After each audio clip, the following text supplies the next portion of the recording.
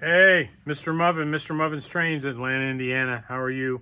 We're looking at some new trains that came in, new diesels. Oh my gosh, oh my gosh.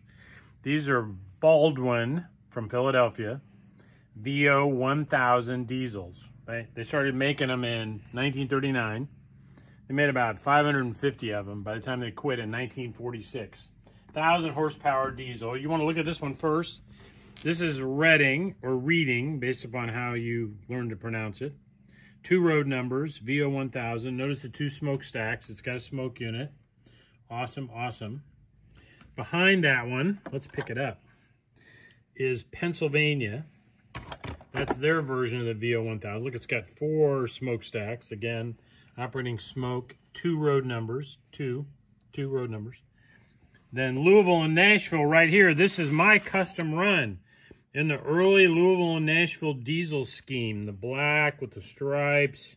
Again, 2 road numbers. Love this custom run. Only available from MrMuffin's Trains. Back here behind it is Milwaukee. Another 4-stack job in the black and orange. Custom run, MrMuffin's Trains, Vo1000, made by the Baldwin Company. I love these. This one is Great Northern, Vo1000, has a single stack. Again, 2 road numbers, made by MTH Electric Trains. Premier engines, beautiful. Back here's my last custom run. I did a pair of these. This is an early Lehigh Valley paint scheme with the red and the gray with this stripe, which I just love this.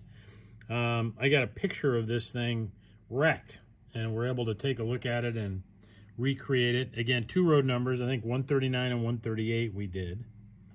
And then the last one, which MTH is offering, is Canton Railroad. You know, like Akron, Canton, and Youngstown in Ohio. 4 smokestacks, got the front bell on it. In this beautiful paint scheme, 2-tone paint scheme.